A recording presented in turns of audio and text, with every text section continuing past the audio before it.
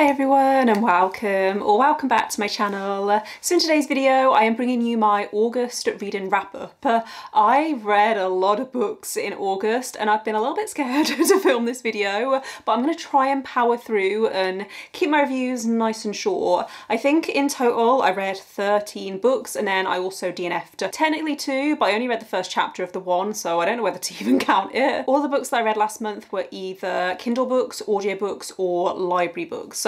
I was taking part in a Kindle reading challenge with Helen, so I was trying to prioritise reading ebooks, and then I had a couple of library holds as well that I needed to get through. So I don't actually have a stack to show you for this video, but I read some great books in August. I'm going to go in order of star rating, so I'm going to start with the DNF and then I'm going to finish with my favourite book of the month, which I think is also going to be my favourite book of the year. So yeah, I hope you're ready for this video. I don't know how long it's going to take me to film. I'm a little bit scared, but we're going to get stuck into it. There will be timestamps in the description just in case you would like to skip around. The first book that I have to talk about is my DNF of the month, and that was Only When It's Us by Chloe Liese. This wasn't bad, and I think I would read other books by this author. However, I realised quite quickly that I wasn't in the mood to read this. It's a new adult contemporary college romance where one of the main characters is a soccer player and the love interest is this guy that she sits next to in class. The main reason why I DNF'd is because you learn very quickly that the main character's mom is in hospital and she has terminal cancer, and August was the 5-year anniversary of when I finished chemo, so it was already quite a difficult month. I just wasn't in a good headspace to read this, especially because it seemed like it was going to be quite a significant part of the plot. So yeah, I put this down. It wasn't bad, it was just not going to be for me. The other book that I DNF'd after one chapter was The Bookshop and the Barbarian by Morgan Stang. This is a cosy fantasy that's been compared to Legends and Lattes, and yeah, I read the first chapter and did not like the writing style. It's told in second person perspective as if the narrator is talking to you. So I actually like second person POV when it's done in a certain way. So if the narrator is talking to someone else in the story, or if they're talking to themselves, like you're hearing their internal monologue, I love that. I find it really immersive. But when the narrator is talking to me as the reader, I find it really uncomfortable and I find that it takes me out of the story rather than drawing me in. So yeah, I DNF'd this after one chapter and I probably won't go back to it. Moving on to my one 2-star read of the month, and that was unfortunately Lady Macbeth by Reid. This was one of my most anticipated releases for 2024. I loved 2 of this author's other books. So I read A Study in Drowning last year and really enjoyed it, solid 4 stars. And then I think the year before I read The Wolf and the Woodsman, and that was also 4 stars. So I wasn't expecting to give this 5 stars, but I was expecting it to be another solid 4-star read. And unfortunately, I was really bored. I can vaguely remember studying Macbeth when I was in school, but I would have been like 11 or 12. So my memory is a bit hazy. All I can really remember is that this guy Macbeth is told this prophecy by 3 witches that he's going to become the King of Scotland, and he's encouraged to fulfill this prophecy by his wife Lady Macbeth. So Lady Macbeth in the original play is portrayed as someone who is ruthless and ambitious, and the main character Rossile in this book was none of that. Even though I don't have any kind of attachment to the original story, I found the main character in this so dull and bland. She had no personality. There was a love interest that felt really pointless, and the fantasy elements also felt kind of random and out of place. So yeah, I gave this one 2 stars. The atmosphere was okay, but mostly I was annoyed that I wasted my time reading it. Next up we have what turned out to be another disappointing 2024 release, and that was Not in Love by Ali Hazelwood. This follows a main character who works for a company that is being taken over by another company, and the love interest is someone that works for this other company, but they actually met before any of this happened, and they have this attraction to each other that they want to explore, so they start this friends with benefits type situation. I really appreciated the author's note at the beginning of this because I think that does really set expectations for this story. It's more emotional and erotic than Ali Hazelwood's other books, and I think that's why it didn't work for me. The entire middle section was basically sex scene after sex scene, and I started to find it really boring and tedious and repetitive. The emotional aspects also felt kind of surface level to me, so I gave it 3 stars. It was fine. I think if you want a romance where the love interest is besotted with the main character, he falls first and he adores her, then I think this could work for you better than it did for me, because I think that was the main strength of the book. Next on my list is The Girl in the Ice by Bryndza, which is a crime thriller following a detective who investigates after a body is found in a frozen lake in a London park. This is the first book in the Erica Foster series, and I haven't decided yet whether I'm going to continue the series because I found this first book just fine. It was very fast-paced and I liked how it felt grounded within the setting. You could tell that this was set in London, and I thought the atmosphere was done reasonably well. The main thing that I didn't enjoy was the main character though. Considering she's meant to be this super experienced detective,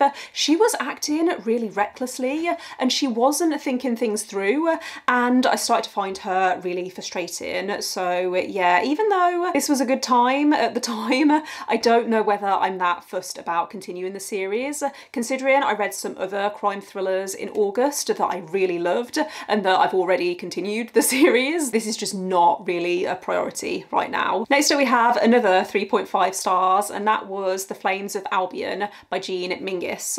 So this was a really enjoyable, cozy fantasy about a woman who lives and works at this university. One day she's cleaning this dragon egg that everyone assumed was a fossil until it starts to hatch, and the book is basically about their bond, and also there's a sapphic romance with another dragon rider who comes to this university to help our main character learn how to be a companion of a dragon. This was really cute and cozy and wholesome with really likeable characters. I would have liked a little more character development, but otherwise this delivered exactly what it promised to deliver. So yeah, 3.5 stars.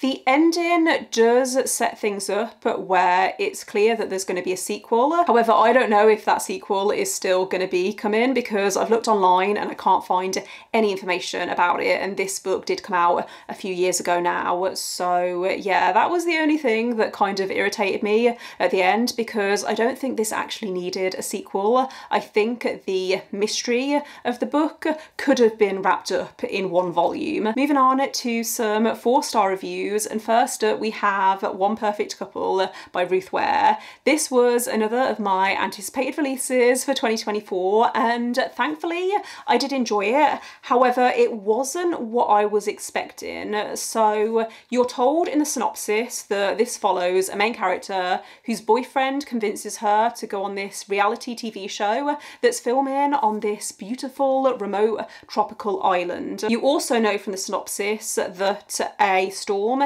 hits this island and they end up stranded there, and it turns into this survival story. The marketing has compared this to And Then There Were None by Agatha Christie. However, I don't agree with that, because when I hear that comparison, I think, okay, this book is going to be a closed circle murder mystery, and that's not what this book is. I would describe it as a suspense, and I would compare it more to Lord of the Flies, which was one of my favourite classics when I was a teenager, so this worked for me. I liked the tension and the slow build-up, but I can also understand why some people have been disappointed, because the reality TV element also isn't really that much of a thing within the plot after the beginning and the initial setup. Next up we have Flowers for Algernon by Daniel Keyes, which I read because I needed to read a book outside my comfort zone for a vlog that I was filming, and this is a little outside my comfort zone because it came out in the 60s, so I think it's considered a modern classic, and having read the book I can understand why. Even though I personally didn't give it 5 stars, I appreciated the messages that the book was trying to get across. So this is about a guy called Charlie who's in his early 30s and he has an unusually low IQ. He's taken part in an experiment that's meant to increase his IQ, and I thought the writing in this was really effective because it's told through a series of diary entries or progress reports that this guy is writing, documenting his time while taking part in this experiment, and the subtle way that the writing changes throughout the book, I felt like it was really effective. It drew me into the story and it helped me feel close to this man. I didn't realise that there's actually two versions of this story. There was a short story that came out in the 50s and then it was expanded into a full-length novel, which is what I read, and I would really like to read the short story at some point because there were moments in the novel where I felt like the pacing was dragging and where stuff was being introduced but not expanded as much as I wanted it to be expanded, and I think that the messages that the book was trying to get across, I think you could get that across in a short story and it would feel more concise. One of the main themes that this book explores is intelligence and the way that people treat others based on perceived intelligence. I didn't realise how emotionally invested I was until I started crying at the end, so yeah. Glad that I read this even though it wasn't a 5 stars for me. Next on my list is Assistant to the Villain by Nicole Maehrer, which I was not expecting to give 4 stars.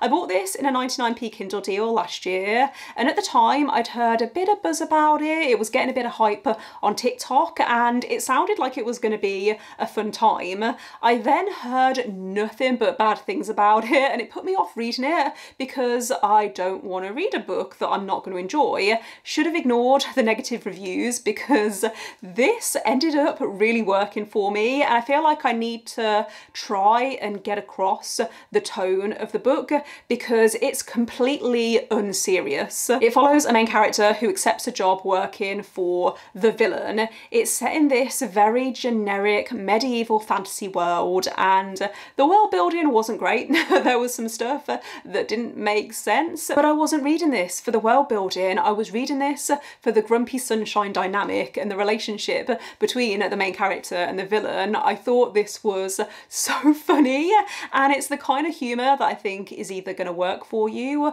or it's not. It's a very dry and sarcastic sense of humour, and I think you'll know within the first few chapters whether you're going to like it or not. The main reason this wasn't 5 stars was because I didn't love the ending.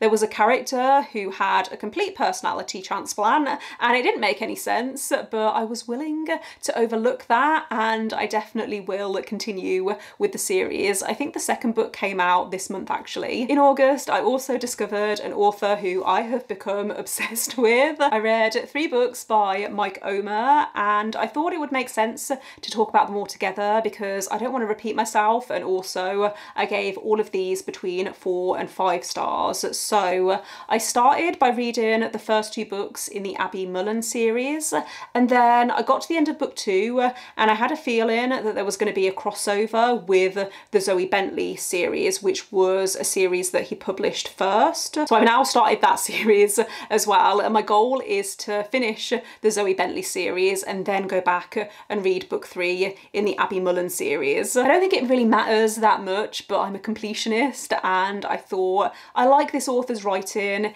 It makes sense to just go back and try and read them in order, even though I didn't do that to start with. The Mullen series follows a police negotiator in New York, and then the Zoe Bentley series follows a forensic psychologist working for the FBI. So these books are quite dark.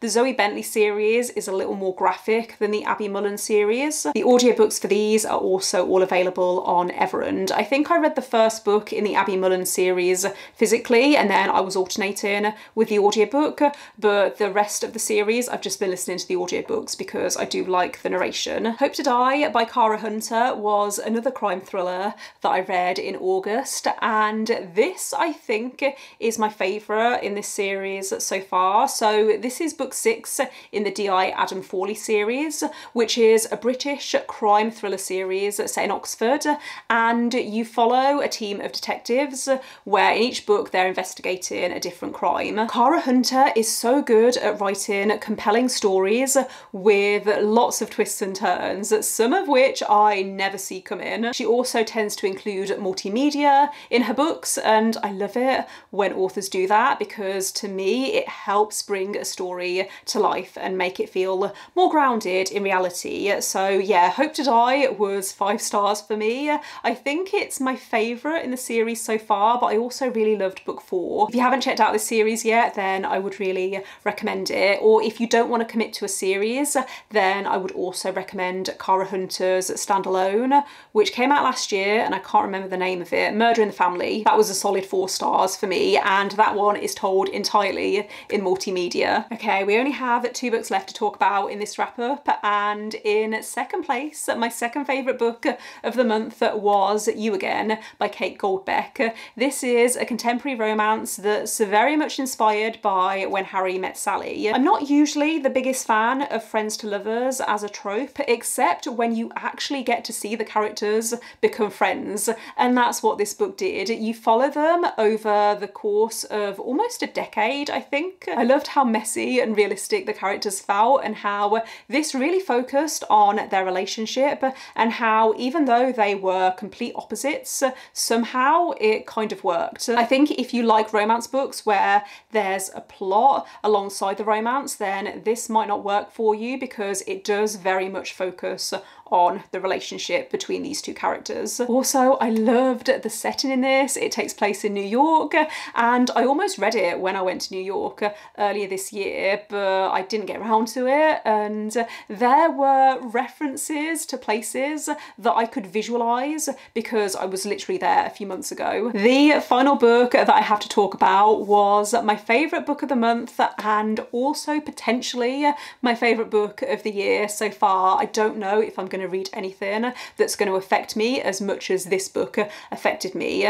That is The Measure by Nikki Erlick. So I listened to the audiobook for this. It's available on Everend, and it's narrated by Julia Whelan, who's one of my favourite audiobook narrators. This is speculative fiction, and I love it when an author takes a concept and they explore it in a really in-depth way. So essentially the concept in this is that one day everyone wakes up to find a little wooden box beside them. Inside this box is a piece of string, and scientists eventually work out that these strings can tell people how long they're going to live for. So it's a really interesting concept anyway, but just the way that the author explored it and the amount of detail that this book went into, I thought it was really clever, and I loved how it didn't just focus on individuals, it also talked about the wider picture. It also discusses prejudice and discrimination, and it was really emotional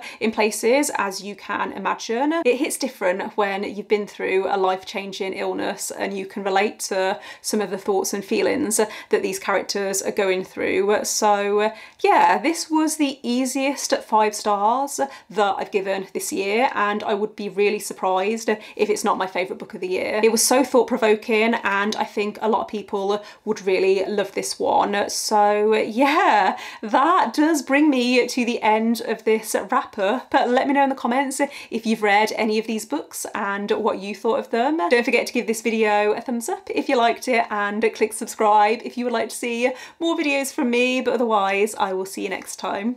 Bye.